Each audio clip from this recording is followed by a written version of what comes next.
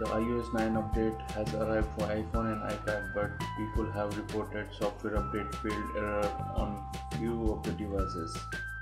So here is what you can do in order to get updated to iOS 9 if you are unable to update it right now and the world has already updated. Here I have requested iOS 9 update via OTA and let's check when this error happens. So this error happens when you are pulling for iOS 9 update through OTA update.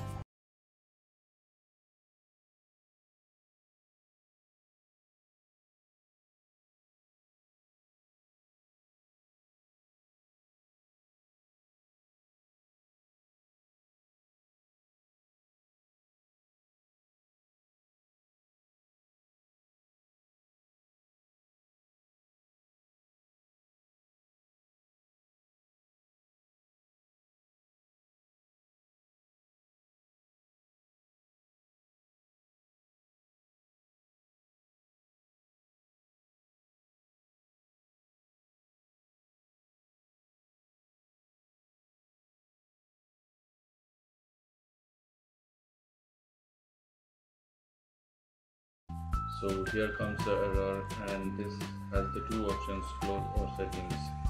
Apple is yet to speak about this error, why it happens, and there is no resolution currently available. Just you can pre-check on your device that you have more than 1 GB or 2 GB user space available to download this update. So to do that, you need to go through settings, and under general you need to hit the option of usage.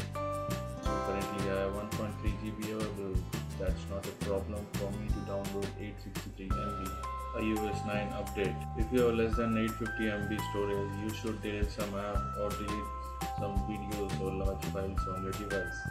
Alternatively, you can update via iTunes by connecting your phone to the PC.